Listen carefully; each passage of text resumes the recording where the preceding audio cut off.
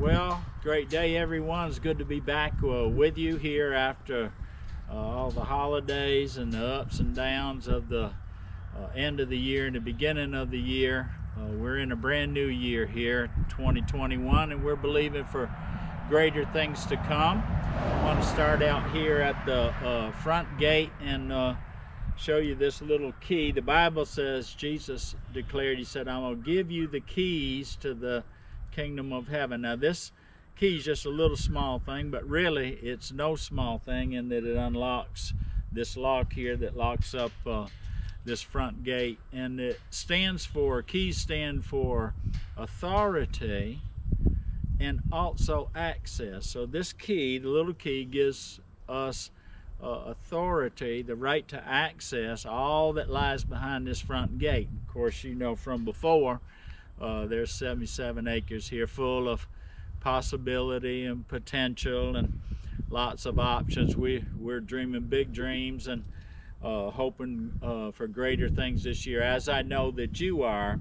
I want to just simply encourage you today. It might seem like a small thing, but it's no small thing. There's a key to your success this coming year, for all that God has planned for you. And you know, there's a principle in the Bible, you know, focus on the focus on the few things. And really, this little key right here is one thing standing on this side of the gate that will change everything when we work it. You've got to work a key in order for it to work for you. And when we unlock this gate, that gives us access to just a world that we know and enjoy. Same thing with your life and your world. I know that you have hopes and dreams for this year. I want to pray for you.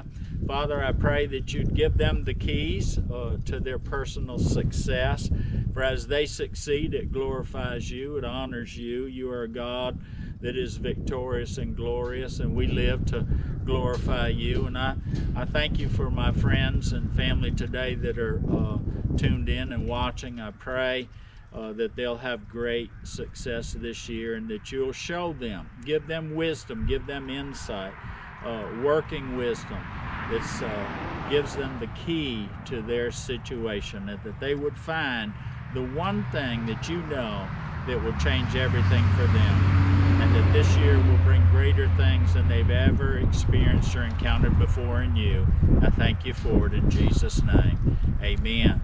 I want to thank you for joining me today. Look forward to being with you the next time. We'll be here every Thursday, so you join in with us, and until then, you be blessed and at rest.